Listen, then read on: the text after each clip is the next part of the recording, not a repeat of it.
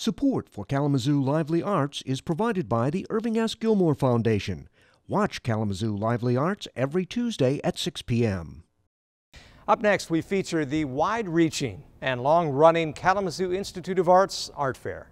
In 1951, the KIA launched the Kalamazoo Institute of Arts Fair to provide an opportunity for local artists to exhibit and sell their work. 64 years later, the fair is bigger than ever, with an astounding 187 jury-selected artists and a crowd of over 40,000. People come from across the United States and Canada for this two-day event, held every year the first weekend in June.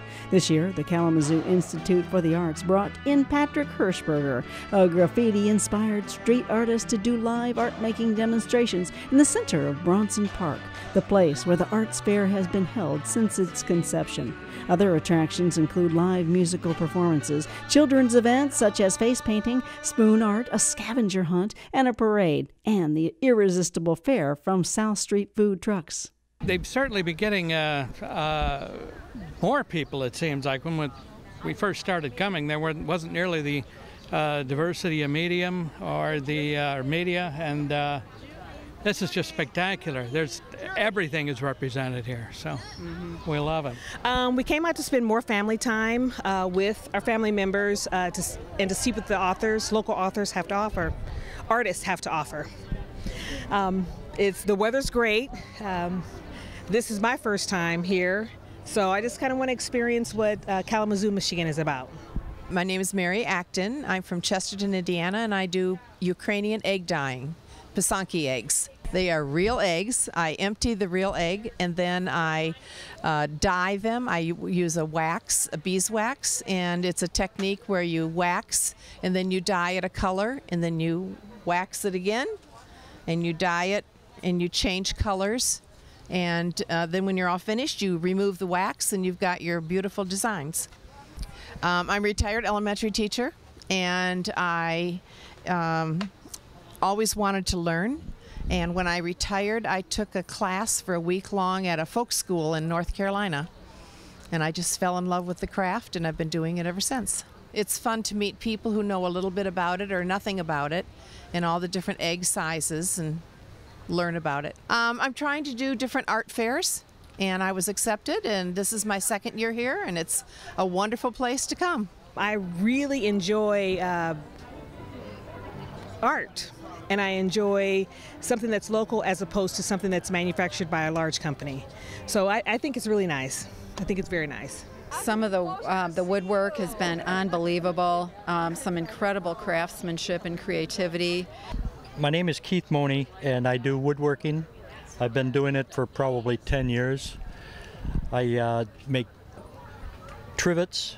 I do turning with making wine or pepper shakers and salt and pepper and bowl, and we use recycled wine corks, and then I take tile, I grout it, my wife does the puts the wine corks on, and then I make my frames out of.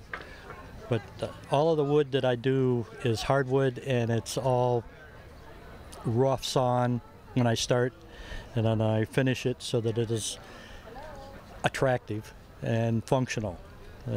My wine cork trivets are probably one of my most popular items, and they last forever.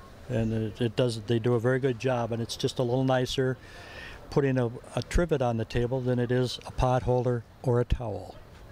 I got doing this a while back because it was a stress reliever, and I just enjoy doing it. So I make this stuff during the summer, and we come out. It's interesting with walking around and meeting all the people and seeing what they do and how they do it. We really love coming to the show. Every year we're out here. It's just so great to see everybody outdoors. It's spring. And all the creative art. I just love it. I think it's definitely a good way to expand your horizons and see new things as a family. It hasn't rained. We're getting exercise. Yeah. Well, I think there's a really strong support for the local arts and the artists. I think it's a very diverse community. in some ways. It is, but there's always been a strong emphasis on supporting the arts. And I mean, from the Gilmore Festival to the jazz groups coming out of Western Michigan. Wellspring with dance. I mean, in so many different ways, the arts are well represented, and it's a tribute to the town. Love going to the Art Institute just around the corner. So, yeah, we've always enjoyed coming down. We love being here. So. Watch Kalamazoo Lively Arts every Tuesday at 6 p.m.